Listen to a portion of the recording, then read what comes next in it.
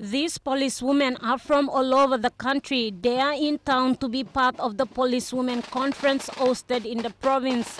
This morning's parade got the city by surprise as the people gathered to witness the policewomen march proudly in their uniforms.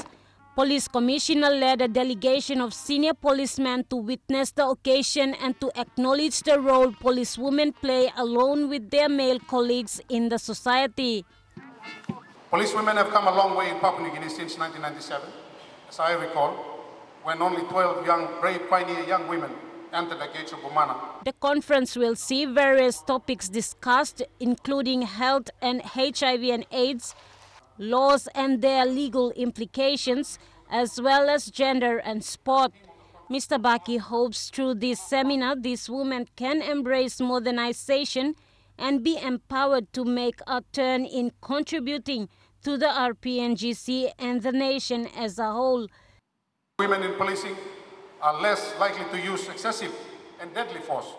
The current number of policewomen in the country is less than 1,000, but there are plans in place to increase the number of policewomen.